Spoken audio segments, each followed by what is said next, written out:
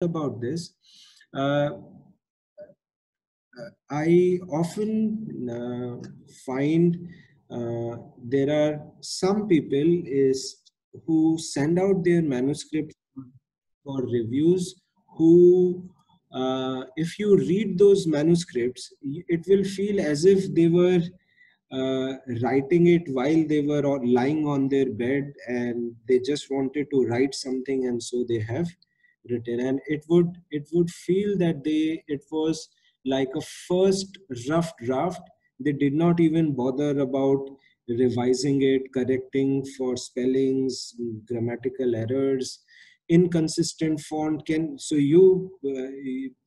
there are papers which have first page is written in Times New Roman, second page is written in Courier font, and then I felt bored writing in Courier font, so I chose Arial, and so on. So this is absolutely no. You should never ever send out papers to journals which are first rough drafts. You are only increasing your chances of getting rejected that way.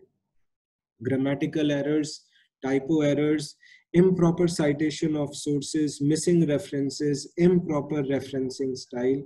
Uh, I remember I was reviewing a paper for a journal, and the author was repeatedly referring to one paper, saying that I have built on this study. This is a very important study in this area. So after reading 2, 3 pages, I got curious and I said, what is this paper? Who wrote this? Which journal? So I went to the references section of the paper, and uh, you would be surprised to know that that paper was missing from the references.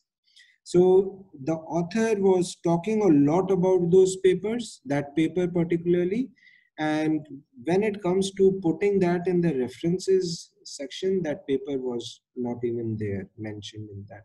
So this only shows that we are careless, and we did not pay attention to how we were preparing our manuscript. Improper referencing style. There are different journals have different referencing styles. There is the most popular is the American Psychological Association referencing style, which is called as the APA style. If any other journal has another way of formatting its references and citations, they will tell you that. So you should go and look at the journal page. I will just show you. If you go to the journal page and you, for example, let's say you look for personal review of Emerald, and you want to look at this. So this journal will have a section on the home page. It will have write for this journal, and on this they will have author guidelines. So please look up author guidelines, okay, and they will tell you how do you have to write. So submitting an article to personal review, okay, copyright forms, and yes. So if you look at manuscript requirements, it will tell you what is the format. Article length should be between 6,000 to 8,000 words in length. Article title not more than 8 words. Bibliographies. Abstract, how do you have to write the abstract? You should have a purpose, design, method, approach, findings, research implications, practical implications, social implications, originality, and value. Similarly, they will also talk about how do you have to format your citation. So in this case, it says that we follow Harvard style, right? And how do you have to do it? If you have a book, you should cite it this way. If you have a book chapter, you should cite it this way.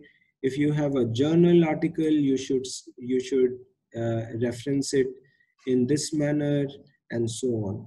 So please, when you are writing for, if you are preparing your manuscripts, please follow proper citation styles, proper referencing styles.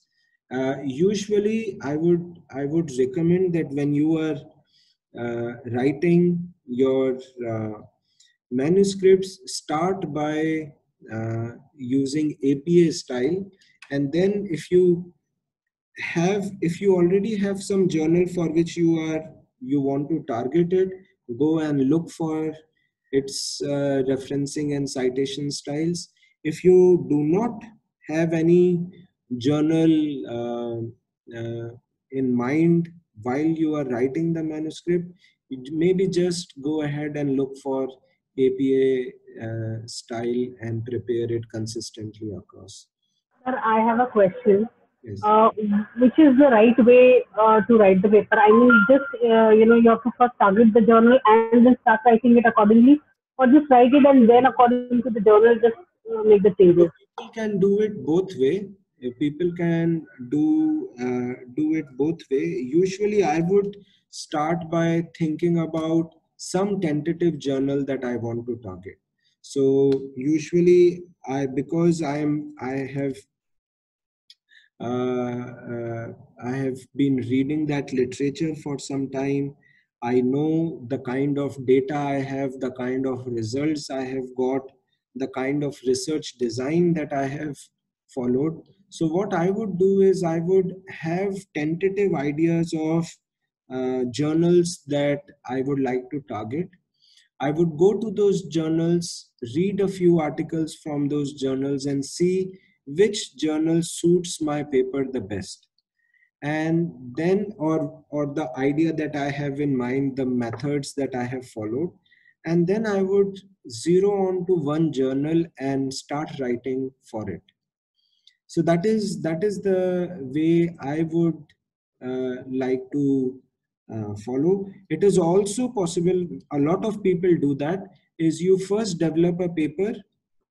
Okay, don't even bother about thinking about a journal to start with. Develop the paper, and once you are ready with that paper, you can then start to look for uh, which journals you want to, which journal specifically you would like to send this paper to, and then change the citation and the referencing style. So both ways are possible. It is purely matter of your convenience. Thank you, sir. Okay, so what is a citation and what is a reference? Can anybody tell me what is the difference between these two things in a paper? So citation is where in the literature when we quote somebody, we write, like Farhat et al. And then the year. And Yes, reference is at the end when when you refer the paper, you write the complete reference, which yes, journal, which year, what is the paper number, and all that. yes, absolutely. So a citation is this where you cite the authors. Okay, this is called as a citation, and if you go to the end, if you go to the end of this paper where you are citing the whole uh, paper, this is called as a reference, and this section is called as the references for the paper, right? So that is what we have to so that's the difference between a citation. So there is a citation style as well as a referencing style. So they will tell you, the journals will tell you how do you have to. So for example, if you look at personal review, it says you should cite publications in text using first name, author's name, or Adams and Brown, citing both names of two, or Adams et al. When there are three or more authors. At the end of the paper, a reference list in alphabetical order should be supplied. One question, Brinda here. Yes. Now, in case of citations in a proposal, research proposal, or dissertation that you're doing, Yes. Does it need to be, if 3 or more authors need to be named, or it can be done as et al, for example, Batilana and et So, al? so Vrinda, that depends upon the citation style and the referencing style being followed. So you should get access to the citation and referencing style of your university from wherever you are doing your PhD. They will have a guideline. If they mention nothing, if there is no such thing that your university or college has, then in that case, the for our disciplines, OB, HR, psychology, and so on, a better way is to start with the American Psychological Association style. Okay. Now, the American Psychological Association citation style is if you have 3 or more authors, okay? If there are 2 authors, then there is no question you will have to cite it like this, okay? Right. So if you have, let me just, uh, if you have, if you have 2 authors, then they will cite, you will cite it as in APA style, you will cite it as this. This is the APA style, or you will write it as Adams and Brown. Okay. And if you have more than 3 authors, 3 or more than 3, first time you will cite all the 3 names. Okay.